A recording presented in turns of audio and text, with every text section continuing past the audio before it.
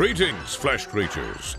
It is I, Megatron. On behalf of TFYLP, I want to congratulate you for listening to the most refined collective podcast on this miserable little planet Earth.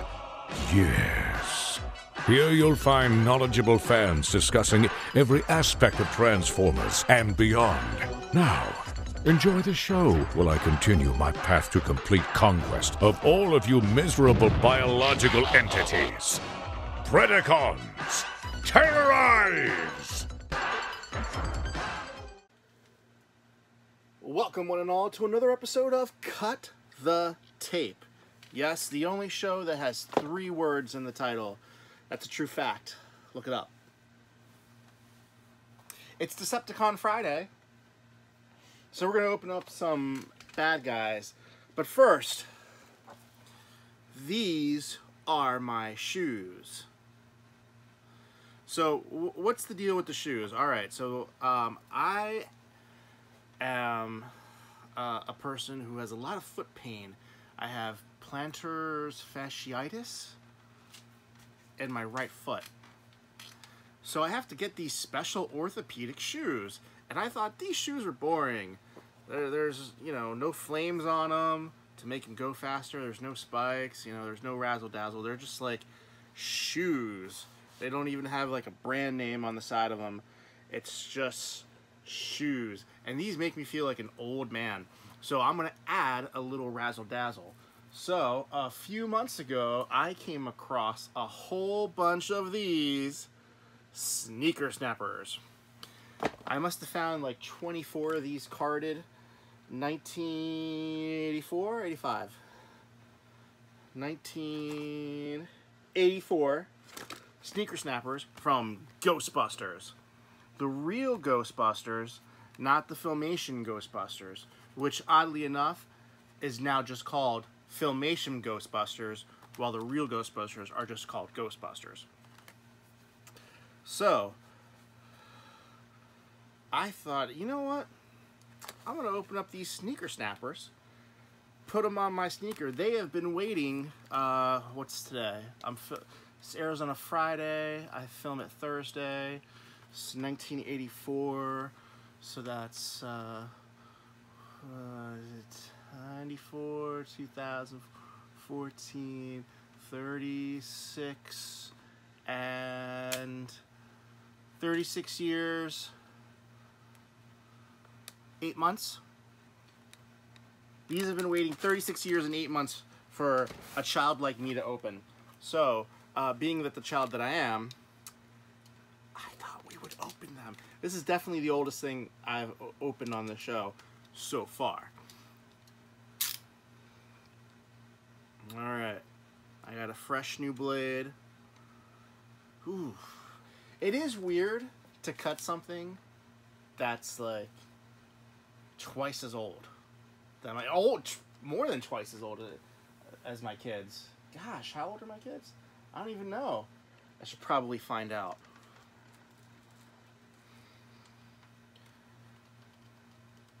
You know what? It's like shaving your head. I'd never shaved my head before. I'd never even buzzed my head. So you just got to do it, and I did it, and you can look at that episode. It's just like I just gotta do. There we go. It's like getting a shot. You know, you just gotta get a shot. You just take it. You just take it. I don't know why I'm trying to be all nice to the packaging. I'm not gonna keep it. I've got like 1 million of these. If anyone's looking for sealed Ghostbusters sneaker snappers, I've got your hookup.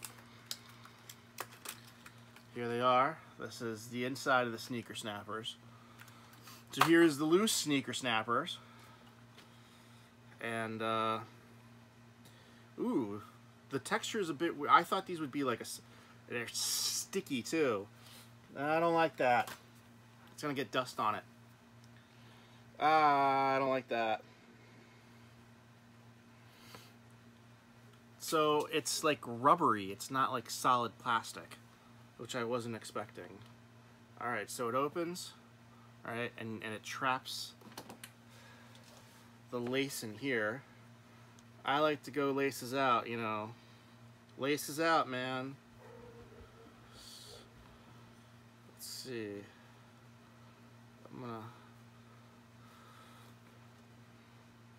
Let's see how much lace, if I can get the laces and the knot.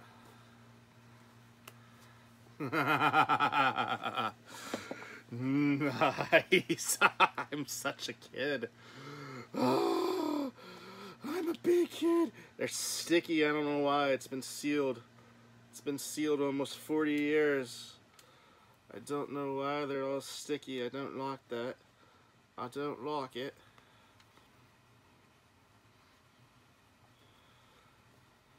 I mean these shoes, these special orthopedic shoes, man, they make my feet feel great.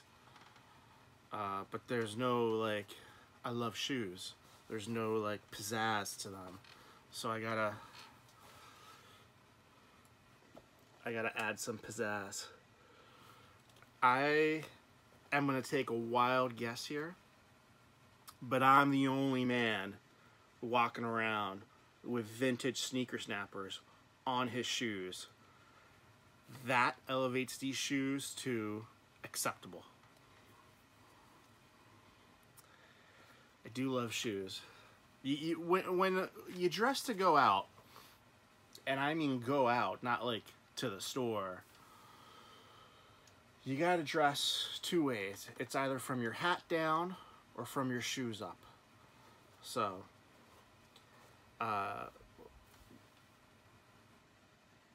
Ghostbuster sneaker snappers. Who you gonna call?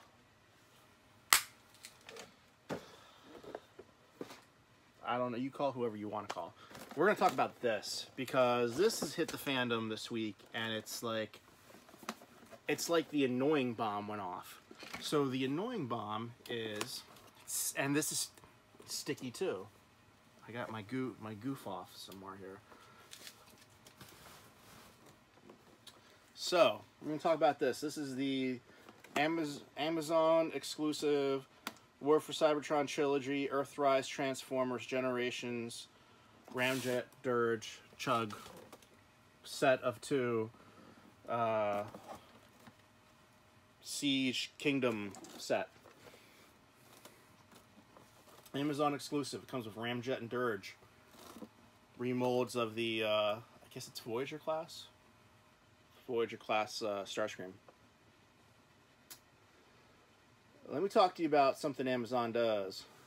They don't consider this to be a collectible. This is just the box. The item you ordered is what's inside the box. So when I got the box, it was this box with a label on it. They just put it in the mail. They actually had to take this out of the brown shipping box that it came in to put a label on it. Other people, very few people, have gotten this box inside of a proper shipping box.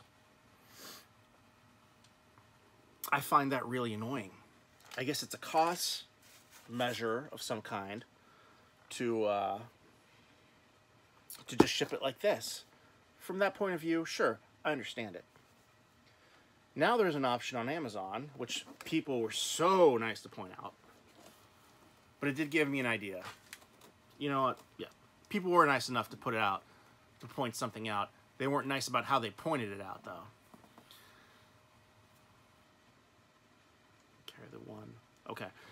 So you can click when ordering this item on a box saying, please ship in a box. When I order something off Amazon, I'm on my phone and I just go, buy it now. Don't do that. Go to the cart, go to the regular checkout, click ship in box. What I've decided to do, and I'm gonna try it next set. I believe the next set is Ironhide and Prowl, I think, are the next Amazon exclusive sets.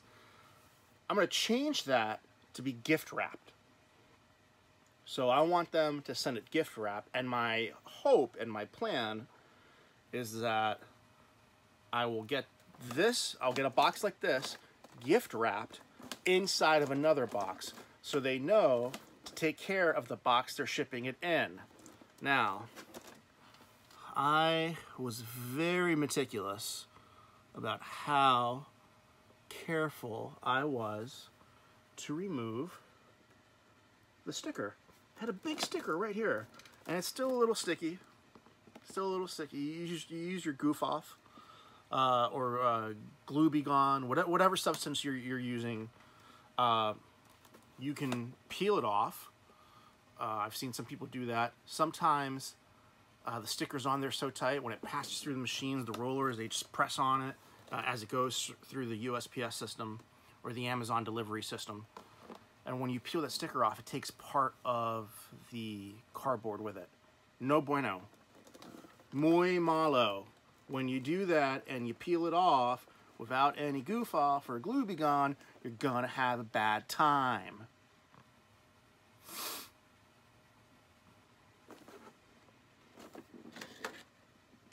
Let's cut the tape. Now this is, so the box, all right, let's talk about this box now. I dislike boxes like this. They take up more space to ship when you're moving your entire collection to, you know, Isla Nublar.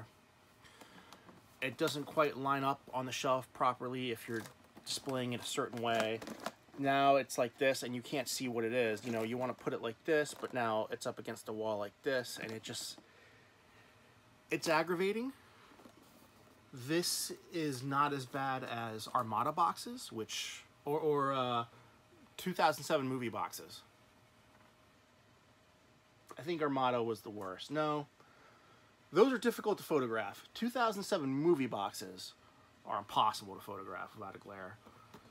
So I like my boxes. I like to get creative with packaging. Packaging is important, but this seems unnecessary. This piece here seems unnecessary because the toys are right here.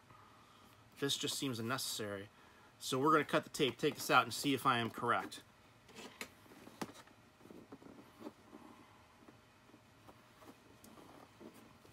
We're going to cut it from the top. Oh,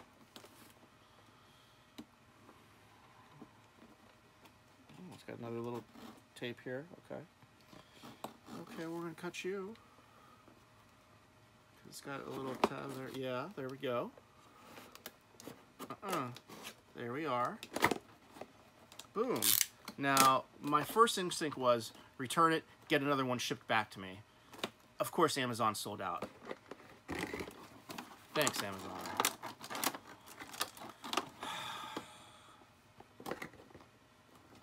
Alright, so, a few things. Number one, I was wrong. Part of the figure does extend into this piece here. I think if they had flipped it, it would have been tighter in the box, because it's not a window box. A window box meaning you can see the figure inside. This is a solid box. There's no window on this to see the figure. So the figures are packaged together. If they had flipped one of the jets,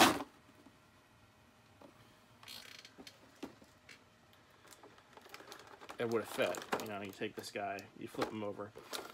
So I instantly picked up on this the second I grabbed it. I think this is the flimsiest tray I've probably ever seen in a Transformer. I understand cutting down on materials. When you're using plastic instead of cardboard, you know, one is you don't use plastic, you save oil. You use cardboard, then you kill a tree. The world is what it is. Make sure to recycle. Recycling's important. But it just feels really flimsy. Just very flimsy. Alright, before we get to that, let's examine the inside of the box. Look for some spiders. I don't see any spiders, but I do see something curious, which is this. It's the little piece of the Cybertron map. Now, normally you get the backer card, right? And you got to cut the piece out. So I'm saving all these. I'm deciding how I'm going to frame them later. So it's a little weird. I would have loved for them to all have like a little number. Hey, this came from the Dirge Ramjet set. So that's a little weird.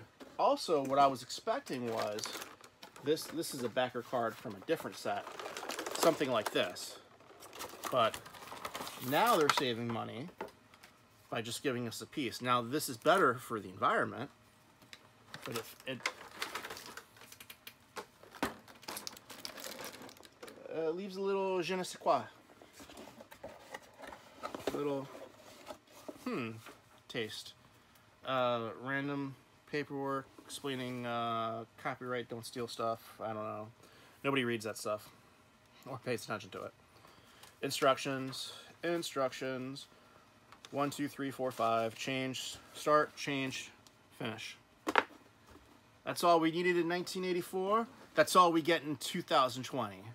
Start, change, finish. It's got its little, decoder here. I always like to keep a vintage decoder handy and a new decoder. Actually, I don't know if this is going to pick up, but you see how this one is considerably darker. This is the vintage one. It's also much bigger. I think they should have made them the same size. And hell, if you're going to do this, give them the rub signs. Why not? Give them rub signs.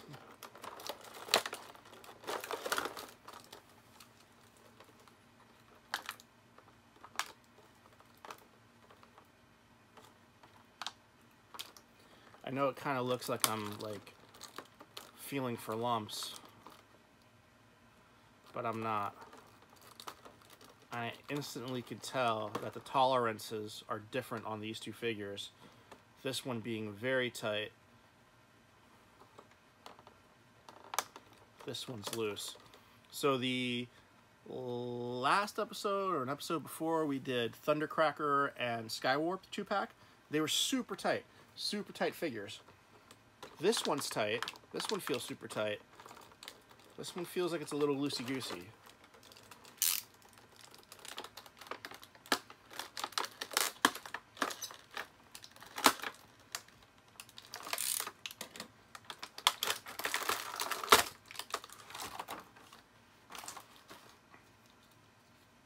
Okay, no, it's tight.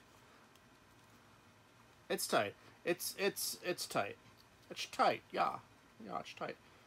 It's odd because the knees feel loose. They have that peg there, but it's only this leg. This leg's super tight. This one's not. I'm curious if anyone else is having issues with that, because I was really impressed with the tolerance levels of Skywarp and Thundercracker. And all over, this is pretty good, except that one leg.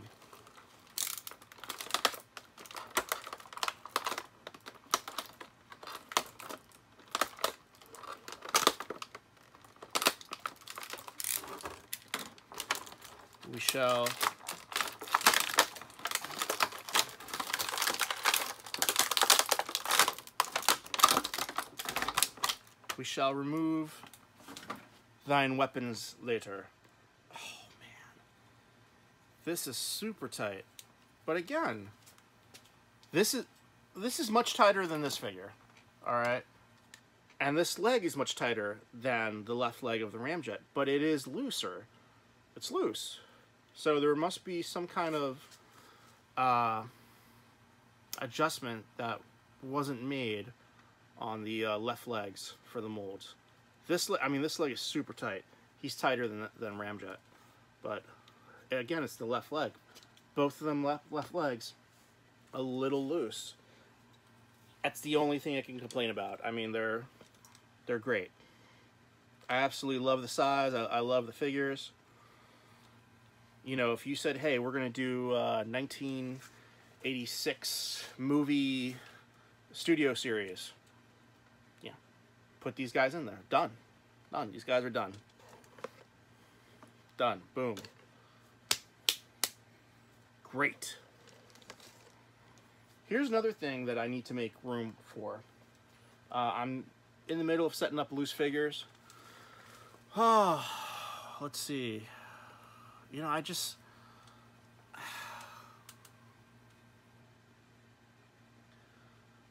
when I was packing to move to this house 4 years ago, I took my mini cons and I just went And now I'm in the horrible, horrible process of, all right, this Minicon goes with a figure.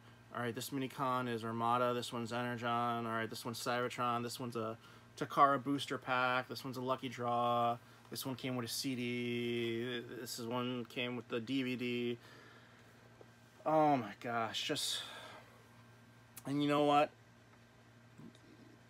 I don't have all the bots, they're not really my thing.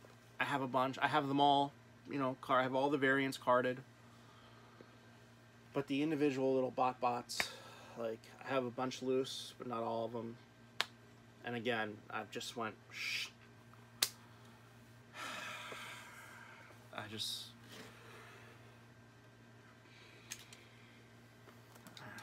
don't know why I did that. Anyway, this is Transformers Cyberverse, Power of the Allspark, Bumblebee Battles, Allspark Returns, Solar Shot, Decepticon Shockwave, Edad 6 Plus, Transformers,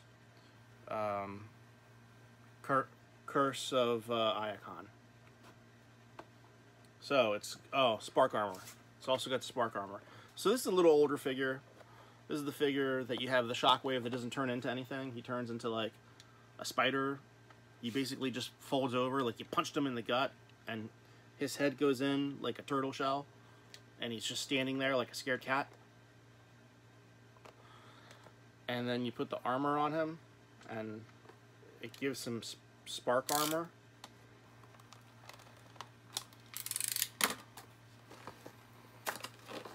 Yeah!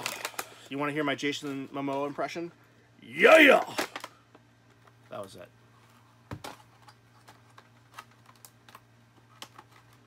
I mean, I didn't say it was good, but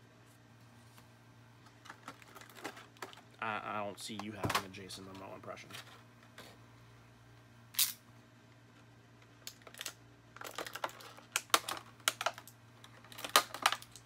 No comment? Okay. You know, as a parent, I'm trying to teach my kids about sarcasm, and it's difficult. It's difficult.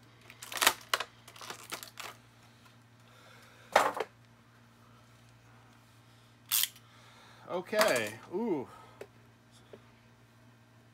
See, they should have taken this part and put it with Ironworks. You already had it tooled up.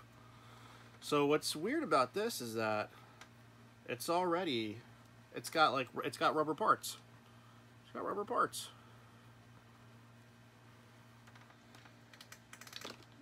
You know, like it's made out of the same flimsy material this is. So I'm not going to bother to transform it because basically that's there, he's transformed.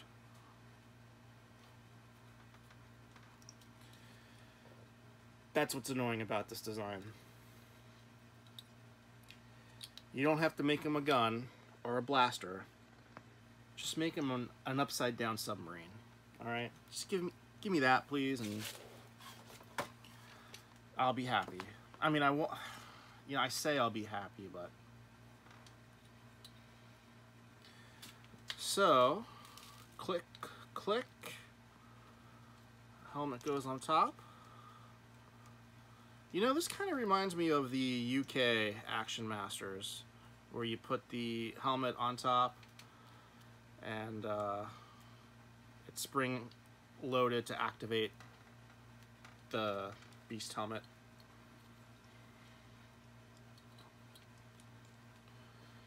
You know, I wonder if this is the same figure that came in the Shockwave Prowl Quintesson 2-pack. It is the same figure that came in the Shockwave Prowl Quintesson 3-pack. Only he didn't have the spark armor, he had the helmet. Are there any paint differences? There do not appear to be any paint differences. Hey, how about that? You learn something new every day. Boom. Boom. And then this just goes on the back because, of course.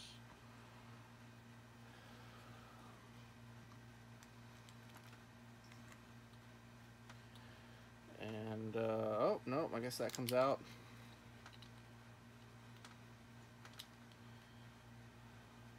That goes on the back.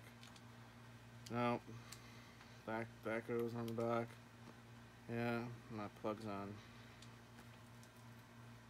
Now he's turned into Inferno from Beast Wars with the butt fan.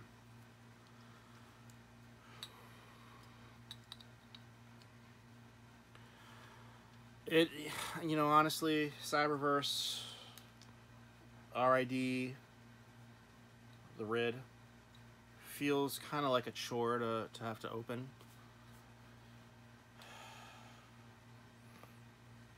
It's like you're so close to making something that's so cool that would appeal to a kid and an adult, but you just focused on the kid and you didn't just like take a little extra step to make me happy too. I mean, you got my money, so whatever. I guess I'm wrong, because you got my money. You already got my money. But I have more fun opening this stuff. Like, this to me is like, yeah, this is where the branch should start for children before they move to this, before they move to Generations. But I think there's somewhere, if you want to say somewhere between this and this, but is that then like a deluxe generation? It's tough to say. It's tough to say.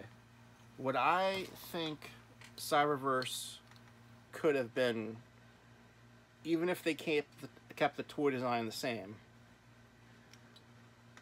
if Cyberverse had been done in the animated style,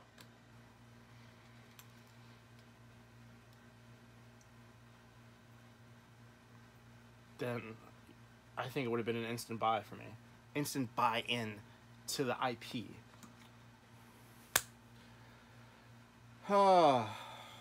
Cyberverse.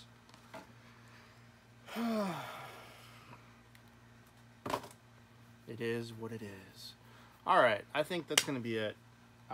There's a bunch more stuff here, but you know what? I feel like the air has just... all the energy of the universe has just flowed out of me. I'm going to go check on my chickens, and then I'm going to go back to doing drywall. Send me an email. Cut the tape at tftalk.net. Thank you for... I forget his name. You sent me there's another variant on the Thundercracker Skywarp box. I just... like, goddamn. Oh, just... But this makes me feel good. This makes me feel good. I should have started with Cyberverse, because, you know, and then go to the high, but I wanted to start with this. Wash your hands, register to vote. I'm not telling you who to vote for, just asking you to vote. Wear a mask. If you can't be outside for a few hours wearing a thin piece of cloth over your face, then you're in the high-risk category and you shouldn't be outside to begin with. It's not a hoax. See you next time.